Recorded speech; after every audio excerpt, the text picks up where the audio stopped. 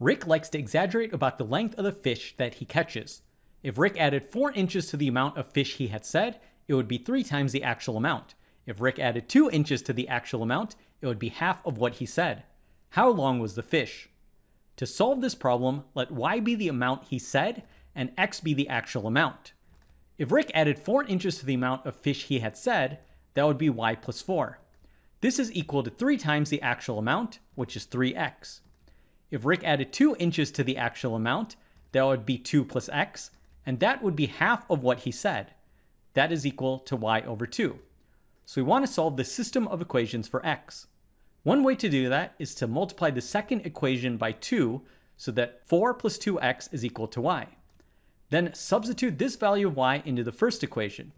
So 4 plus 4 plus 2x is equal to 3x. Subtract 2x from both sides so that x is equal to 8 inches, and that's the answer.